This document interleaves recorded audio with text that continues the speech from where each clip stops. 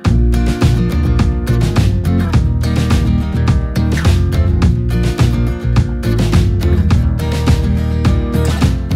name's Bron Gregg. I'm the Student Wellbeing Coordinator of the Wallace Street campus at Benalla P-12 College. This morning was our normal day at Brekkie Club.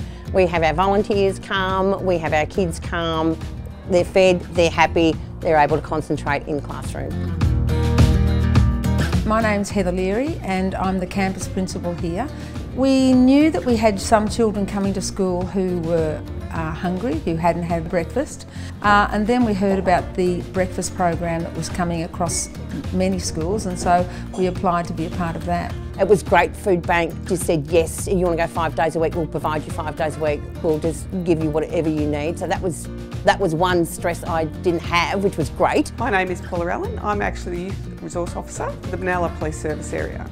And on Tuesday mornings, we come to Walla campus and support and assist with their breakfast program for the young people. The kids, that you see them actually opening up, enjoying their breakfast, enjoying very much that interaction. So it starts their day off on a really positive note. I don't think we can underestimate the importance of this program.